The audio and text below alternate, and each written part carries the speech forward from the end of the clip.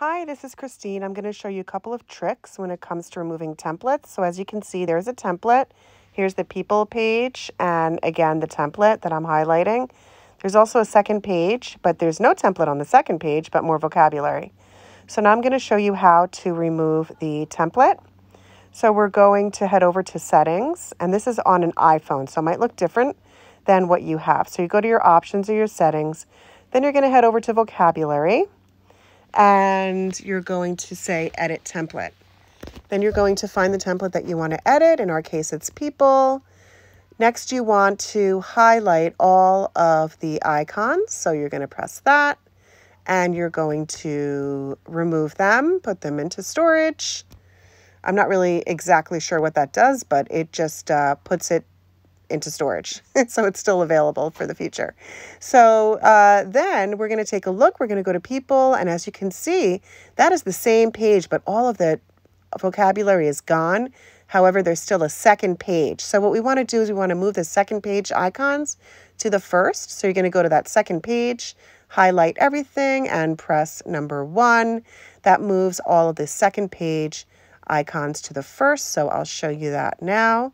Going to head over to people again, and you'll see there's no more second page. Now, the next thing you want to do is you might want to move icons around, right? So let's say you want to move icons around, but you can't because the default settings, you can only swap an icon with another. So that really stinks in a way, right? If you want to move icons around and order them or group them together.